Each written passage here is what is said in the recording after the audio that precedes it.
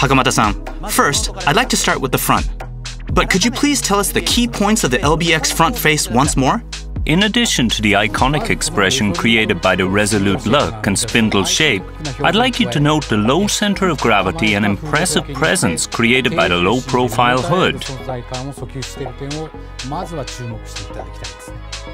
Well, it really is an entirely new Lexus front end, isn't it? I'm sure you had to go through a lot of trial and error to get to this point, but how was that? Yes, in terms of constant evolution, it's always trial and error.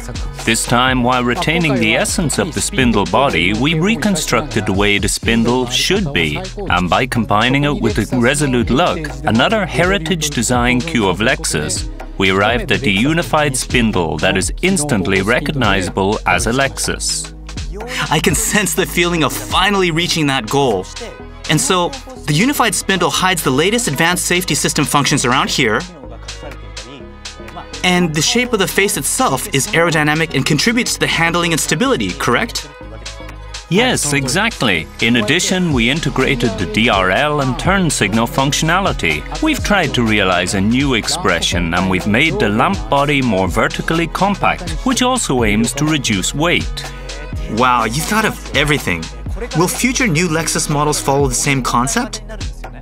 The concepts behind the new Lexus front face, starting with the LBX, will be continued with future new models, but will further evolve according to the character and new technologies in each car, which you can look forward to. By the way, with this car, the L signature faces out instead of in.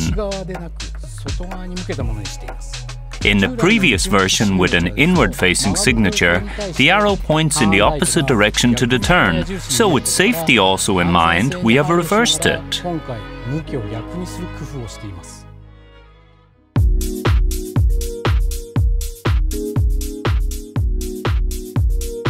So, this is the side view, Hakamata-san. Yes, as you can see, the size is based on a B platform, and by taking advantage of the core characteristics of the package, we created short overhang proportions that make it look very agile. As for the packaging, it is an SUV, but we designed proportions with a low center of gravity as much as possible. The tires are big, and you can definitely sense the low center of gravity.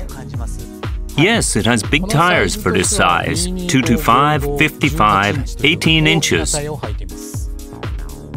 The base of the A-pillar has been moved back towards the rear, making the cabin more compact and making the hood look longer, giving it a sporty side view.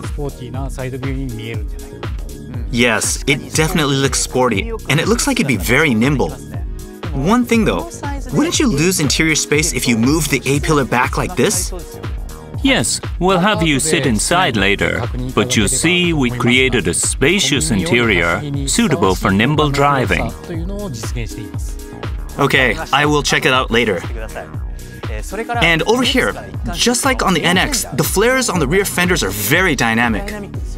Yes, the overall width was extended to 1,825 millimeters, and by matching that with large diameter tires, we feel we've designed a shape with lots of volume, creating a presence that goes beyond the hierarchy of size and class. Definitely. And it's not just about mass, it's also dynamic and sexy. Yes, we made the side surface shapes more dynamic by boldly tightening the area around the rear door. The door hinge alignment and door panel molding were a big challenge when executing this design. So we worked closely with Z Division, TMEJ Design, and other related departments to make this a reality. So, it wasn't only with design, but you had to collaborate with others. Yes, we worked with each department as one team to ensure these dynamic shapes and large diameter tires coincided with safety performance.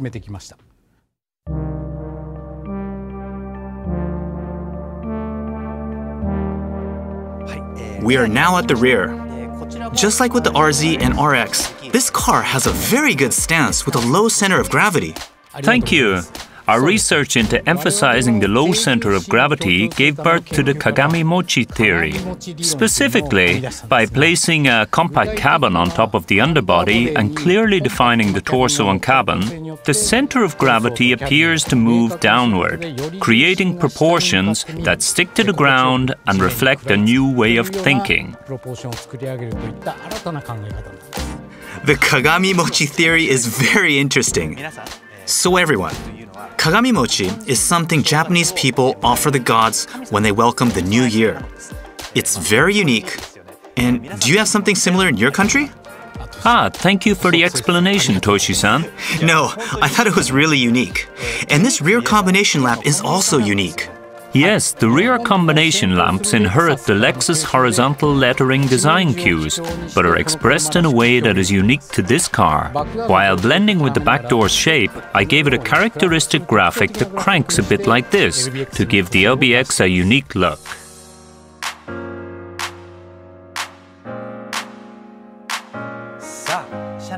From here, I'd like to talk to Nakano-san, who is in charge of the interior design. Hello, Nakano-san. Hello. First off, the visibility is very good and the forward view is very wide open. Toshi-san, are you satisfied? Because it's a compact size, the driver can scan every inch of the car, giving them a sense that everything is within their reach. For this reason, a simple instrument panel design is key to ensuring wide-open visibility. Yeah, there's no distracting visual noise.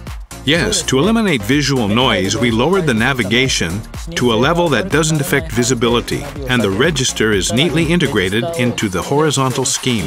The field of view evokes expansive freedom and lets the driver concentrate on the road.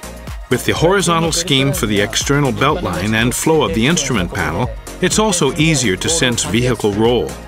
We have focused on creating a balance that helps drivers to feel the vehicle. We created an interior where people can relax and enjoy driving. What do you think? Yes, I could definitely imagine a relaxed and focused drive. I don't know, but the visibility, the cockpit, it's compact but fits really well. Yes, I'm glad to hear you say that. In cars of this size, the console is usually positioned lower, but we intentionally positioned the console higher. We placed surface trims where the hands come into contact to envelop the driver with a snug-feeling fit while raising the angle of view for clear visibility that creates a sense of expansive freedom. Yes, I like the way the door trim is connected to this molding, giving it a wraparound feeling. I think this was also continued from the Tazuna concept, but everything can be controlled within reach, the quality is high, and even though it's luxurious, it still feels like it's meant for personal use. So, this is what classless means. Thank you.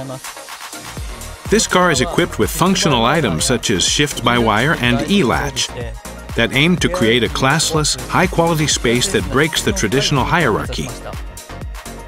Trim finishes produce a high-quality feel while the ornamentation is intentionally subtle. As a result, to our customers who value authenticity, I believe we are able to provide a space where they can relax and feel at one with the car. I can see that. The prominent console is an important factor when determining vehicle character, and the shift-by-wire knob and display size are just right. You can feel the high-quality finish in the places you touch, and it's very comfortable. Yes, we also paid particular attention to the tactile feel of the instrument panel, trim, console, and other areas that people touch. The utility looks good around here. For utility, there is one cup holder in front of the console and one in the back. This is the side console pocket and the USB is here. That's perfect. And for the rear seats, yes, they're compact, but there's good forward visibility and enough space so you don't feel cramped. Yes, we designed the rear seats to provide a comfortable space for passengers. Good visibility is achieved by slightly raising the seat to prioritize forward visibility as much as possible. There's no cutting corners on the rear seats and they've been well thought out. Also, the stitching on the seats, just like the front, is a nice accent, isn't it? Yes, we added a bit of playfulness. We work to try and provide new value through subtle craftsmanship and playful touches. The refined interior really goes above and beyond the actual size and class of the vehicle, and I'm sure customers who've driven many different cars will be satisfied. Toshi-san, this is the luggage space. I see. Since it's more for daily use rather than business, there's plenty of room to store groceries and recreational items. Yes, I definitely like for people to load up their favorite items like this and enjoy a relaxing time. So, Suga-san, we talked a little bit about breaking the spindle grille.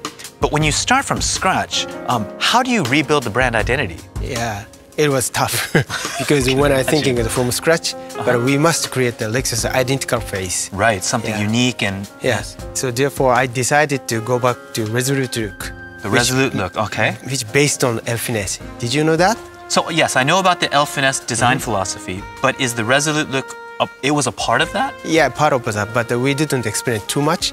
But this is the kind of hidden philosophy. Ah, so sort of within the design group, like a secret. Yeah, kind of secret. And then spindle grille based on this Resolute look, but which means the grille sits lower than the headlights. Okay, yes, to express more modern, intelligent face. Right, and it's much more like modern and than just having it flat straight across. So so I see. So it was already built into this the older designs. Yeah. It was about 2001. And this eventually evolved into the spindle grille. Yeah. Wow. So you did go back to the basics. Yes, basic. So this is so it's got a lot of its base rooted in the history of Lexus design. So. But also I thought a more functional design, air cooling, not only air cooling, but also to improve the driving performance. Right, and that's a big core part of the next chapter as well, right? Controlling drive force as well as functionality. I said that while breaking the spindle grille, I checked the parts under the hood to learn about the functionality design. Oh, okay, all the mechanical parts, right, right. Yeah. So I found that the radiator size very compact compared to the previous Lexus model because the car itself is very small. Right. Okay. Yes, I could see. Also, the air intakes must be the very low position. It's good for a more driving performance. Ah. Okay. Yes. Yes. So therefore, I learned that we have to design along this layout for a driving performance, also to express more functionality design. And this was something that you were working in conjunction with the engineering department and all the engineers as well, right? So now you have to blend function with design in this new look, the new Resolute look. Okay, so please, So functionality design, but also in terms of design, the keeping the hood is low is a kind of good advantage for us because do you know what that means? No, I can guess, but no, please tell me the right answer. So it's easier to create more wider impression and low center of gravity, which is a good looking car. And from here, I don't think it might be harder to tell on screen, but it's a very nice, beautiful slope downward. And it's just you have to see the real thing in person. But so therefore, to create the Resolute look, is a low position is good for to express more. Right, and you were mentioning this before it used to be a grille, right? But this is actually underneath the which I sketched before. Yes. So now that I designed the slit come from the headlamps. Yeah, I noticed that. To express more the Resolute look. Yes, it looks great. And does this have, in the future, it's going to have different kinds of purposes? So this crevice, we call the function crevice. Function crevice. Yeah, so this car has kind of function to show the light. Oh, the headlight. Oh, right, for the law where you have to be able to see it from the angle. And so each new vehicle will have perhaps different function or it's capable of. Right? So in your design language, I see. So can you see spindle grille here? Maybe. I'm thinking, I see one, but maybe you can enlighten me exactly where it is, but I definitely see something right here. So even though we break the spindle grille, but we wanted to maintain the spindle shape. Right. Yeah. So the main hood mass is here, and then bumper corner intersect. So this area we gave a spindle construction. Yes, and there's a beautiful, just almost like a bulge where these three patterns intersect, and that's where the familiarity is coming from, right? So even without the spindle frame, but people can look like, this is Lexus face. Yes. Yeah, it's new and both familiar at the same time. Yeah, it's amazing. You could blend history with the new. Yeah. So this is a new Lexus face identity. I love it.